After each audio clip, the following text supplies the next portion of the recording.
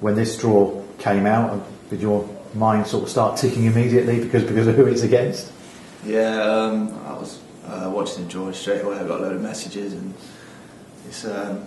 it'll be played against them when I first came here on loan. It'll be a weird one, but it'll be exciting and good to see some old faces and the old fans as well, and it should be a good day. Because obviously it's a big game because it's the FA Cup, it's a big game because it's at home, but they are going really well this year as well, aren't they, Coventry?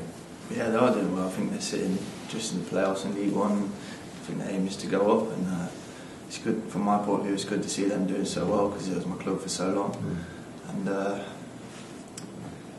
yeah, it'll be interesting. I think there's not many players there that when I played there. I think there's only 3 or 4, but some of the staff have stayed the same. So I'm looking forward to seeing them on Saturday. From a personal point of view, you must be pleased how it's going with your form and everything, having forced yourself into the team because the area where you play is so competitive. Yeah, I think that's probably last year. I think due to injuries and stuff like that, I think that's probably where we fell short, not having enough competition. And this year we've got a lot of us, and that's what you need really, because when you're playing in the team, the people are not in the team pushing you to keep your shirt and carry on, and if you're not in the team you just want to work hard to stay in it or get into it. So I think